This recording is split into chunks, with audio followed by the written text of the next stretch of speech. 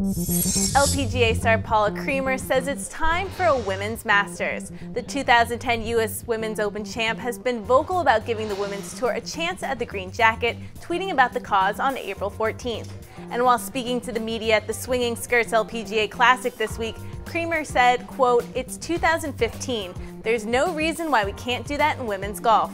We're just as much a part of growing the game." Augusta National Golf Club Chairman Billy Payne has said previously that such an event could not take place, referencing scheduling conflicts in a short member season.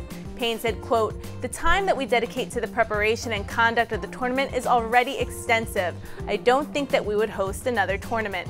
The LPGA already has 5 major events, but that's not stopping Creamer from pushing for one more.